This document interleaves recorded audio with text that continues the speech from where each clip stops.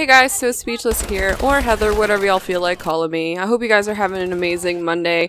I think my bad streak has come back because I don't know what's going on. I just feel like I've been having the worst of luck these past couple of days. But I always try to stay positive no matter what, and that's really the key in like the attitude that you should have. Like even though if something completely goes wrong, you should always have a positive attitude because in the end something good will hopefully come out of it. But like the saying goes, I think it's a saying, like when it rains it pours, and it was pouring pretty hard.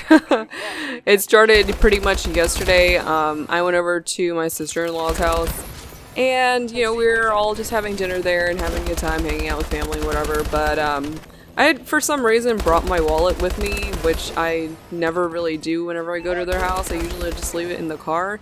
But for some reason I brought it in with me and I ended up leaving it there, so I had to go pick it up today, and my 45-minute drive there was alright, but after that I got stuck in traffic and it was the absolute worst. I think I was stuck in the car for like a whole 2 hours. My 45-minute drive turned into 2 hours pretty much.